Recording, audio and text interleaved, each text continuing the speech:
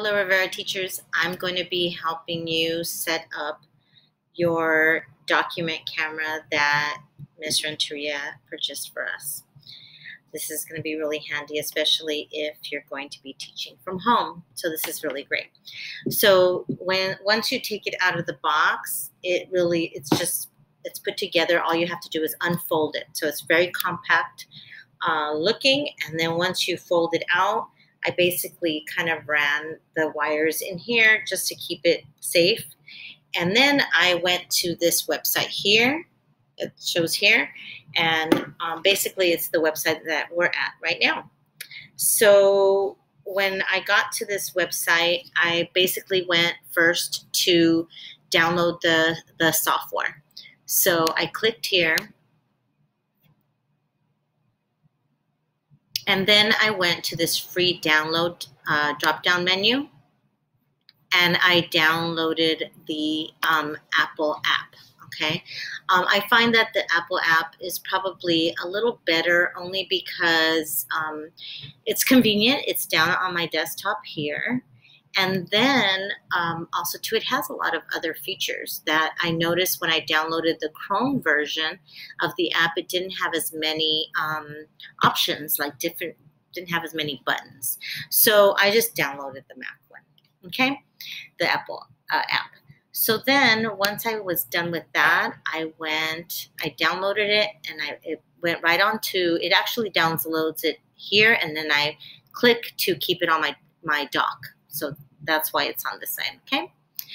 Once I was done here, I downloaded the quick guide, which is pretty handy. It shows you what everything is here and what it means. So that's really important.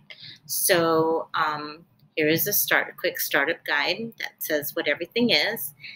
And then lastly, I went to, by looking at all the step-by-step guides, I decided to download the Google Hangouts just because we're doing Google Meet. So I downloaded that, okay? So that's what this is here.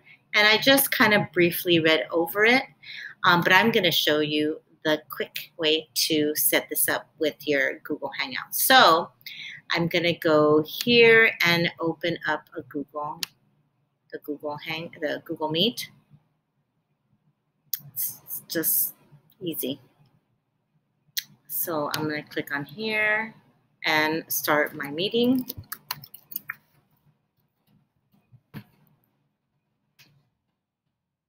Okay. Once I join,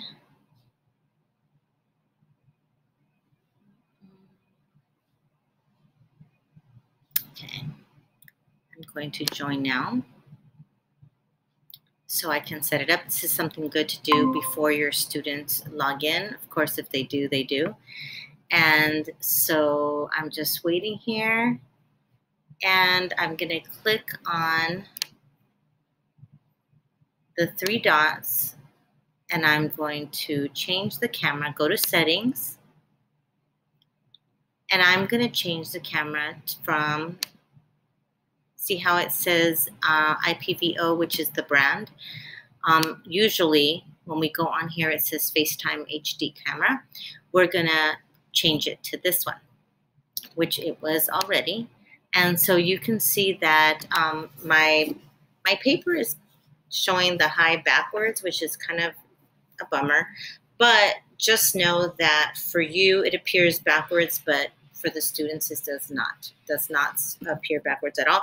So if you're teaching, you're focusing on the paper and you're modeling what you want to model, but you don't necessarily need to worry about looking at how it appears backwards. As long as your students are seeing it right, it's okay. When you're done modeling your lesson, then you can go ahead and go back to the three dots, which sometimes I call the snowman. Go to the settings and then go back to the regular camera. And now we're done. Okay, so I hope this video helps in installing the IPEVO onto your MacBook Air and how to set up your Google Meet so that you're able to teach live using the document camera. You also have other capabilities when you use it without going on the Meet, like I said. So notice the high is correct here. So imagine being able to record yourself on it and then adding the video to Seesaw or to Google Classroom. When you click the camera here, you have a lot of different options here. I have not gotten a chance to play with this, but I'm sure they all work great. Here are some more buttons here. There's your microphone. I did create one video and I noticed that the microphone, it definitely showed what I was doing, but there was no sound. So you have to manually turn this sound on. And then, of course, there's lots of other features here that you might want to use to edit the image of your picture or video. So anyhow, I hope this video helps, and I hope you're excited and ready to use it. Take care.